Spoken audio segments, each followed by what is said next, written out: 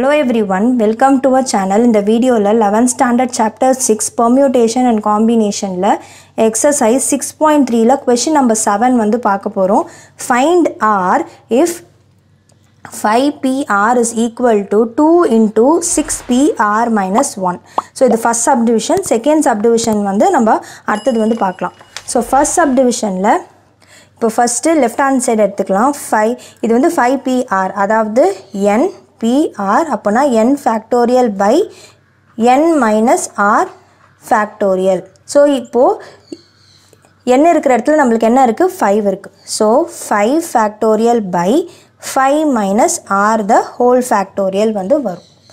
This is equal to 2 into 6 factorial by 6 minus of r minus 1 the whole factorial அப்படின்னு வந்து வரும். So இப்போ 5 factorial by 5 minus r the whole factorial is equal to 2 into 6 into 5 factorial அப்படின்னு வந்து நம்ம எழுதலாம். இங்க கீழே denominatorல 6 minus r plus 1 வந்து ஆயிடும். The whole factorial. இப்போ இங்க என்ன பண்ணலாம் 6யும் 1யும் ஆட் பண்ணி நம்ம எழுதிக்கலாம். So 5 factorial by 5 minus r the whole factorial is equal to 2 into 6 into 5 factorial by 7 minus r the whole factorial வந்து வரும். இந்த 5 factorialம் 5 factorialம் cancel ஆயிடும். ஏனா இந்த பக்கம் நான் கொண்டு போகும்போது இந்த 5 factorial denominatorல வந்துரும். So cancel ஆயிடும். So இப்போ 1 by 5 minus r the whole factorial equal to 2 into 6 by 7 minus r factorial நம்ம எப்படி எழுதலாம் 7 minus r into 6 minus r into 5 minus r the whole factorial அப்படின்னு வந்து எழுதலாம். again இதை வந்து இந்த பக்கம் எடுத்துட்டு வரும்போது நம்மளுக்கு என்ன ஆகும் இது வந்து 5 minus r மேலே வந்து கேன்சல் ஆயிடும். ஸோ இங்கே மேலே நியூமரேட்டரில் 12 வந்துடுது. ஸோ அப்போ 1 equal to இது ரெண்டுமே கேன்சல் ஆயிடுச்சு. So 1 so 12 by 7 minus r into 6 minus r வந்து வரும். இப்போது cross multiply பண்ணணும். ஸோ இது இந்த பக்கம் வரும்போது நியூமரேட்டர் போயிடும். 7 minus r into 6 minus r is equal to 12. நம்ம quadratic equationsல பண்ணுவோம்ல சேம் வே 10thல நீங்க quadratic equationல பண்ணிருப்பீங்க. The same way 7 6 are 42 minus 7 into r 7r minus 6r plus r square is equal to 12 வரும். So 42 minus 13r plus r square is equal to 12. So இப்போ rearrange பண்ணி quadratic equation formatல மாத்திக்கலாம். அப்போ r square minus 13r இந்த 12 இந்த பக்கம் வரும்போது plus 42 minus 12 is equal to 0.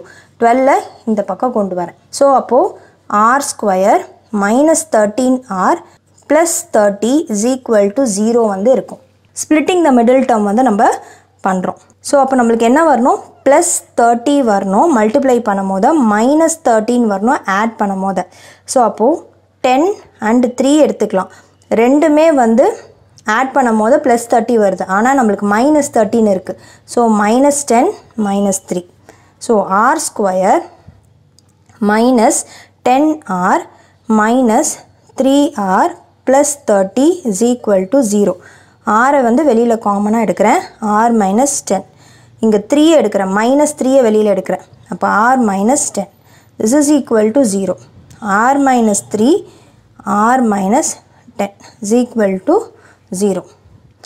r is equal to 3, r is equal to 10. So find r value கேட்டிருக்காங்க.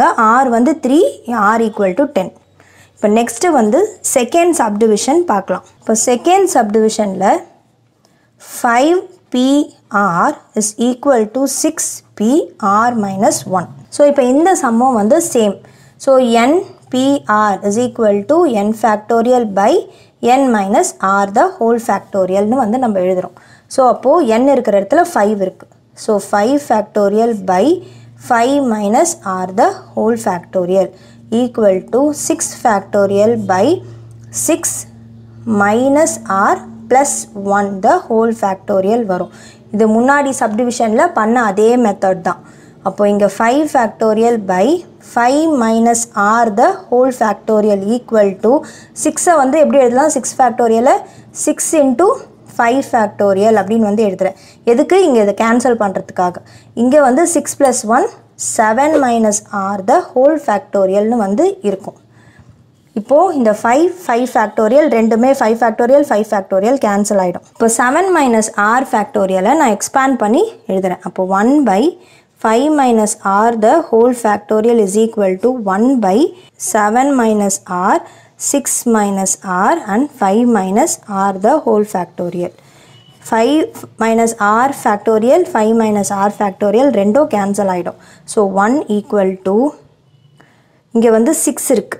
1 இல்ல 6 இங்க 6 அப்படியே வந்து 6 போட்டுக்கிறோம். So 6 by 7 minus r into 6 minus r cross multiply பண்றோம். 7 minus r into 6 minus r is equal to 6. இந்த 7 இப்போ வந்து நம்ம முன்னாடி சப்டிவிஷன்ல பண்ண அதே method. So 42 minus 7r minus 6r plus r square equal to 6. அப்போ r square minus 13r plus 42 minus 6 is equal to 0. r square minus 13r plus 36 is equal to 0 வரும். இப்போ எனக்கு quadratic equationல கிடைச்சிருச்சு. splitting the middle term. multiply பண்ணும்போது plus 36 வரணும். add பண்ணும்போது minus 13 வந்து எனக்கு வரணும். 9 4s are 36 minus 9 minus 4. So r square minus 9r minus 4r plus 36 is equal to 0. r காமனா வெளில எடுக்கலாம். அப்ப r minus 9 வந்துரும். minus 4 வெளியில எடுக்கலாம். r minus 9 வரும். equal to 0. இப்போ இது ரெண்டுத்துக்கும் காமன் r minus 9. அப்போ ரிமைனிங் r உம் minus 4 உம்.